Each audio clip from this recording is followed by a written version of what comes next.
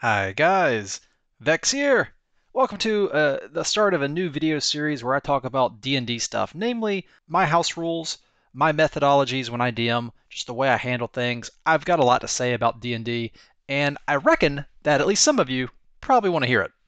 Okay, this video is about how I handle armies of units clashing on my world map, and how player characters can interact with those armies. So you might know Matt Koval's Strongholds and Followers Rules Supplement. He's going to have Kingdoms of Warfare coming out. I love Matt Koval. But personally, I was looking for myself a really simple and really fast way to resolve armies. So the first thing is all these little circles represent an army of 100 dudes of that type. So an army of 100 human soldiers. What we got over here? Human wizard, army of 100 wizards. Cool. 100 knights. Awesome. So let's say there's two armies fight each other. Well, what happens? Okay, this is really easy. Let's grab some orc here. All right, so there's orcs, and the orcs are engaging the human soldiers. Let's say, for example, they're out on an open grassy field. They fight each other. So the first thing is you look to see if either of them have any ranged options, which would let them get a first hit in on the enemy. So the human soldiers have heavy crossbow. Okay. And the orcs have, what do they got? Javelins. 120 range versus 400 range. Okay, so the humans definitely get in a first hit. So the armies are approaching each other, and the human army attacks the orc army. Okay, a 20. I'm going to move these to my second monitor so that they get out my way, but I can still run the sheets. So the humans get the first shot in. That's a hit. It was 6 damage. Okay. Now the armies are at each other, and from now on they attack simultaneously. So you roll their stuff and resolve the effects at the same time. So the human soldiers go to melee, and the orcs swing the great axe, and the humans attack with long swords. The orcs hit the humans for 7 damage at the exact same time. The humans hit the orcs for 4 damage, and that represents the ability for an army, even if it gets killed in one shot, it still gets its one attack in at least. If it has 2 attacks, you make 2 attacks. You basically just use the abilities that the sheet has to represent how well it's doing. It's basically an abstraction of 100 of these dudes fight 100 of these dudes. It's almost like 101 versus 1 battles, sort of. It's quick and dirty enough for my purposes. Okay, so they're still fighting, and they attack again simultaneously. The humans are hit for 13, and the orcs are hit for, okay, an 8 misses. All right, and the orcs attack again, and the humans attack again. All right, an 8 misses the orcs, a 15 misses the humans, and they attack again, and they attack again. All right, that's a miss on both accounts. Jeez, guys, come on. I'm trying to make a video here. Can you hurry this up? Oh, there we go. Thanks. All right.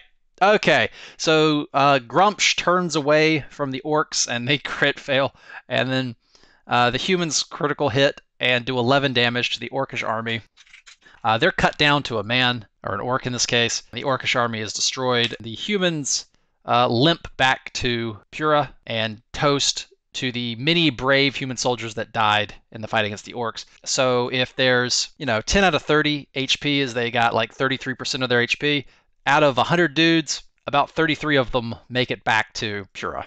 All right, so that is how you resolve token-to-token combat. You determine if either side gets a first strike in on the other. If so, resolve that. They close, then they basically just swing at each other simultaneously. Don't worry about initiative until, one of them, either you decide that they would retreat or they would just, kill each other off, whatever. Okay, so fortifications, castles and stuff.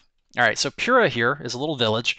Basically doesn't even have any walls at all. Let's go look at Merrick's Bend. So this is tier 0. Merrick's Bend is going to be a tier 1 because it's got a wall. And if you look over here at Genton, and these are very loose categories, right? They're designed for speed, flexibility, and ease of use. This would be tier 2. You could think of them as no defenses, light defenses, heavy defenses, purpose-built defenses. So just a collection of random buildings, basically no defenses, a decent wall, like a wood wall, a palisade wall of some kind, and then maybe stone fortifications, proper worked earth fortifications, arrow loops, murder holes, boiling oil to dump on people, kill boxes, gatehouses with slits for spears to stab through to kill the people that are coming in. All right, so that's tier 0, 1, 2. What do they mean? Okay, so tier 0, you may as well be in a flat grassy field. There's basically no advantage here to be found. The tier 1 stuff. Attackers, when they attack the defenders of a tier 1 settlement, have disadvantage on their attack rolls. This represents an abstraction of it being harder to kill a bunch of people when they're hiding behind a wood wall. Simple. Okay, what about the tier 2? Well, the attacker, let's say this human soldier, they rebel and they come to attack these guys in Genton. Well, what happens? Okay, well, he's already got disadvantage on his attack roll, but then what's the tier 2 give? Well, when they counterattack and hit him back, they have advantage on their attack roll. That reflects that heavy defenses might have ballista, trebuchets, catapults sitting on top of the walls. Like I said, boiling oil, moats, spikes, traps, all sorts of stuff that would make counterattacking an invading enemy more damaging and deadly. Yeah, so to recap real quick, the tokens attack each other simultaneously. You look for the first hit on an enemy if they have a ranged option. Tier 0, no change from a grassy field. Tier 1, defenders are attacked with disadvantage. And Tier 2, the defenders attack with advantage. So, what happens when a player character interacts with a token, an army token? All right, so Maffelin is being attacked by the forces of the undead. Lucrehaven has fallen to the undead armies, so it's a real mess up here. But for simplicity, let's say Tylee, let's say she's had enough of helping humanity and she's like, man, these human soldiers, screw these guys. Again, you look for a first hit option. Tylee is a mage. She's a wizard, a necromancer wizard, actually. So she is absolutely going to have a first hit. She's got lightning bolt. She's got fly, haste. The way I resolve this is you just calculate up the damage dealt and divide it by 100 based on how many people it would hit. So let's say Tylee whips out her dagger. Does she have a dagger on her sheet? Yeah, she does. Okay, thank you, Tylee. Oh my god, she crit. So Tylee swings at the human soldiers and deals 12 damage. 12 divided by 100 is 0.12, and you round up, so Tylee inflicted 1 damage to the army with her dagger. Then the human soldiers attack her. Now what happens? Well, all 100 human soldiers cannot really engage Tylee very effectively. She is just one person. What happens? If you imagine the human soldiers in a grid formation, 10 by 10 grid, on an edge there's 10 soldiers. They attack Tylee, and the ones behind them take the help action. So 10 soldiers attack Tylee, the ones behind them take the help action, so they attack her with advantage, and the human soldiers try to dogpile on her with their long swords. They just come in and whack. 10 human soldiers attack Tylee. Her AC is 17, and 10 of them are attacking with advantage. So we look at the highest of these two numbers. Well, they roll the exact same, so it's a moot point. And 10 times 9 is 90 slashing damage, and Tylee takes 90 damage from these human soldiers. You could say Tylee flies up in the air, then maybe they'll switch to their heavy crossbow. If they have no ranged option, you can maybe say the human soldiers, okay, they scatter because they understand that Tylee's a wizard and she's flying, and they have no way to attack her, and they just like scatter in all directions and she can't effectively attack them. At that point, you might roll a percentile dice to just see how many she hunts down and figure out, on a special case like that, you might want to just figure out roughly how much damage she does. Maybe you give the mage like a chance, like, okay, cast 2 spells at these guys before they completely scatter and flee, and we'll see how many you kill as they run off. Something like that. As you can see, just a wizard fighting 100 dudes is still really dangerous, even though the wizard is level like 18. But that's basically how it works. Let's say she takes out her fireball, though, and blasts them. Well, if it's a grid of 10 by 10 dudes, each, it's 10 times 5. It's a 50 by 50 thing. So each guy represents 25 square feet of space, and the fireball is a 20 by 20. Let's say roughly, that's 400 square feet. So you're nuking like 400 square feet of dudes, and that's basically 16 guys. So you calculate the area of the AoE, you determine how many dudes it would hit, and she blasts the army with a fireball. Blah! Okay, 26. So the human soldiers dex save as a group. They fail. So 16 of them take 26 fire damage. 416 fire damage divided by 100 dudes, or the army size of 100 dudes, is rounded up 5. So her fireball deals 5 damage to this army of 100 guys. You see how that works? It's really simple. You can get these down on the battle map, so let's switch to the battle map. And I'm going to go ahead and restore the Jabari militia to their full fighting strength. I'm sure they'd appreciate that, as well as Tylee's 164 HP. Why don't you go back in New Axor and you guys can go back to guarding thing. This is a quick and dirty abstraction of army units fighting on the world map to basically resolve what's happening when your players are like, oh, how's this war going between these forces? And for simplicity's sake, I always recommend like each unit is like 100 dudes. If your enemies explicitly, for whatever reason, you've written down there's like 120 Death Knights, then keep the 100 as a fighting force, and once they drop to like 80% of their hit points, restore their hit points to full and say the 20 reserve units come in and heal the unit by joining them. That's a pretty simple way to work with that. All right, let's switch to the battle map here. And we got, I don't want these actually. Okay, so we got Tylee, and we have some orcs. We don't want any music. All right, so we got some orcs. We got one orc. Well, didn't I say it was like 100? Okay, so how do we do 100? 50 by 50. So there's one orc. It needs to be 10. So 2, 3, 4, 5, 6. That's a little ungainly, don't you guys think? All right, so you probably don't want to do that.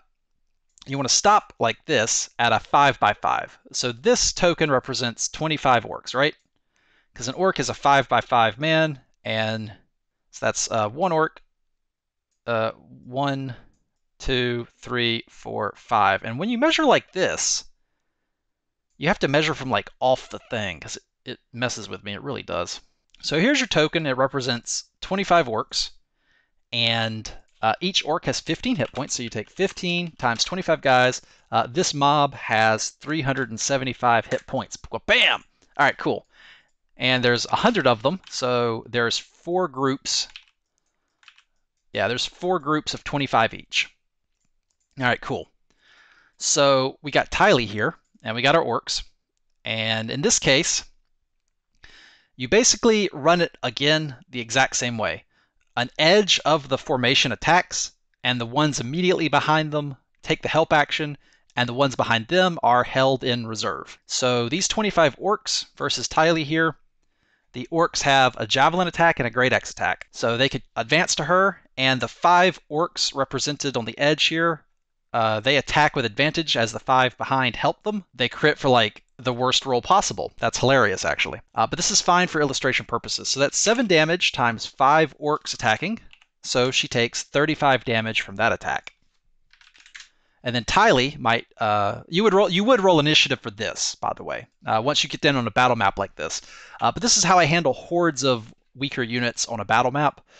It works really well, and it's really fair. It's a good balance between the threat of a buttload of dudes attacking you and also your ability to feel heroic and actually stand up against like a whole crowd of people. If 100 orcs all throw javelins at Tylee, let's say 100 of these guys throw javelins at Tylee, then that is 100d20.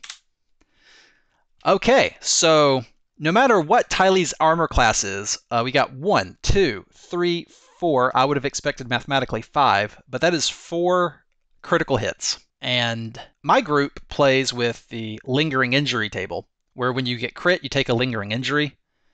And the ones that are really gross are a 1, a 2, a 3. Yeah, 1, a 2, a 3. That's lose an eye, lose an arm or a hand, lose a foot or a leg. So 4 critical hits, that's 4 d20s. Let's just see. Yep, there we go. Tylee just lost one of her eyes from that. You literally get your body blasted apart when fighting against an army that just fishes for crits. I'm sure a lot of these attacks also hit her, but resolving all that would take forever, and it's way easier to just say 5 of these guys attack, 5 behind help for you, so you attack with advantage, and then they get their attack in, and then you multiply that number, the damage number, by how many attacked. All right, but let's say Tylee goes and she's going to fireball these guys. So a fireball is a 20-foot radius sphere, so she can probably just drop it like right there and hit the whole group. Drop a fireball on them, Tylee. At this point, I think we'll put Tylee on my second monitor. The orcs dex save as a group, that's a failure. There's 25 orcs. The fireball did 28 damage to each of them. The horde of orcs takes 700 damage. surprising absolutely nobody, the entire group of orcs is killed. So she just killed 25 guys in one move there. So I strongly suggest you grab like some sort of token. You can go and if you're doing Roll20, you just do like coin or something. You can grab like a coin, some random coin artwork. You could type in fire. You could grab some sort of freely available like fire artwork here and drag it in. Any of these like generic looking crystals or orbs make good markers. Yeah, let's say you have like a 40-foot radius sphere of death that your spell generates. You can just use that as a quick marker, a blast template. They're called blast templates, I believe. So that would hit all this group as an example, and then it would not hit like this guy 1, 2, 3, 4, 5, 6, 7. So on this group, it's 25 orcs minus 7 dudes. That's 8. It would hit 18 of that group. And if you're in Roll20 and you lose track of that, you can literally just come in here and do like a 1, 8. So as you're resolving these, you could be like, oh yeah, it was 18 on this one. You click on this and you press a number key, and it'll change little numbers on these tokens. So let's say she does something that's not going to kill the entire group. How about lightning bolt? Lightning bolt's pretty easy. It is literally just a 60-foot line. So she throws out a 5th level lightning bolt right to here. If you hold down shift, the thing will stay, and we can just count 1, 2, 3, 4, 5, maybe 6. Call it 6 guys. You can be generous. So that's 6. They're going to fail that. I don't think they have a hope of. So all 6 guys save as a group. Yeah, they failed. So that's 6 times 40. That's 240 damage. So that horde of guys takes 240 damage. All right, so there you go. This group that had a HP pool of 375, they have 135 HP left, divided by 15 HP per orc. They actually only have 9 orcs left. So you could just take this and say there's 9 orcs left, so now they're a horde of 9 dudes. You see what I just did? It's really easy. And now the 3 here attack, and the 3 behind them take the help action. So if they attack with like their great axe, that hits for 14, and that represents 3 attacks, so it's 14 times 3, and that would have done 42 damage to Tylee. So you can do hordes of 9 dudes, like a horde of 12 dudes, 15 dudes. It is a little more fair to the players because, like, realistically, a horde of 12 could instead do something like this. So a horde of 12 dudes is, 1, 2, 2, 4, 6, 8, 10, 12. You could do something like this, like they form a firing line, and 6 of them attack while the 6 behind help. You can do that. I typically don't. What that does is, like, so if you do this, 1 orc attacks without advantage. It's the advantage behind them that kind of reflects the improved damage. So here is a horde of 4 orcs, 2 attack, 2 take the help action. So 4 guys doubles the damage and attacks with advantage. And then 9 guys, 3 times the damage with advantage. Like, you would expect 12 orcs to be 12 times as effective against the player, but it's 4 orcs attacking with advantage. It's more like 8. And if you scale this up like to some really big group like this, I wouldn't get this big. I would try to limit the size. You might want to stop at like 25. Because if you do 25, it's nice increments. To do 4 groups at 25 is 100. Man, it'll speed up your game so much. Like, I really mean it. If you ever run big combats, you can get this stuff resolved so fast. My first players from Patreon they said they were really impressed. They're like, how do you run combat so fast? And I was like, I just get it done. I just come up with, my systems. And I was like, you know what? I have all these little micro systems I've made, tricks to how to resolve stuff really fast. I was like, I should make videos about this. But check this out. This is old me. Zombie horde. All right, here's a custom-made token, and this is a zombie horde. And if you've ever seen a swarm monster in D&D, come on, Roll20, I'm making a video. Hurry up. There we go. Yes, swarm of kippers, rats, ravens, rotgrubs, sloths, spiders, wasps. So they all have like these swarm mechanics, where if the swarm has more than a certain amount of HP, they do one thing, and if they have less than an HP, they do another thing. They're basically more effective the more are in the swarm. But yeah, I made a custom token that represents, 9 zombies that have 22 hit points each. And they have like all these swarm mechanics. Vulnerable to AoE, the zombie horde takes double damage from sources that can target more than one creature. Vulnerable to turn, destroy undead. They count as their actual zombie selves. And this is not bad. If you want to make a custom token where it just counts as one token, you can do that. But man, I tell you, you could easily just do this same thing if you just grabbed some zombies. Where are some zombies? Okay, what? I'll just grab some skeletons, whatever. Like, the same thing, right? Like, this is the same thing. Here's your 25 skeletons, and, 5 skeletons shoot with a short bow, while the 5 behind take the help action. So with advantage, that is 18 to hit, 35 damage, right? Done. That's it. That's 25 skeletons have just taken their turn. And there's some in reserve to keep the swarm going, It's so easy. So don't be afraid to grab some of these lower CR enemies and just drag their token up and be like, yeah, that's 25 of them now. All right. So I have a lot of house rules that have stood the test of time over the years that I've added to my DM Bible personal thing. And I would like to do a video about each one of them. Some of the shorter ones, maybe a shorter video. I don't know. But anyway, if you want to join the people here, we got Delanian characters. A lot of people have already signed up to play D&D using Discord and Roll20. If you have a decent microphone and $20 to spare a month, that's enough for 5 sessions as a follower. That's basically $4 a session. Go check out patreon.com/Vechs. Check out the $20 tier is where it starts. There are higher tiers if you want them to play even more sessions. But yeah, I can be your DM, and you can join the Delania campaign. The people that have signed up already are having a lot of fun. That's my service that I do, professional DMing service. It's the other thing I do besides making maps and videos. Anyway, I hope you guys have enjoyed this video, and I hope you are no longer intimidated at running huge groups of low-level critters. And now it's just like, oh yeah, 25 skeletons are over here. Over here is like 9 zombies, and another group of 9 zombies is over there. And they're fighting 25 orcs from the Sawtooth clan who have come to aid you because of the honor duel that you won, and blah, blah, blah, blah, blah. It's great. You can just do all this stuff. It's great for world map resolution 2.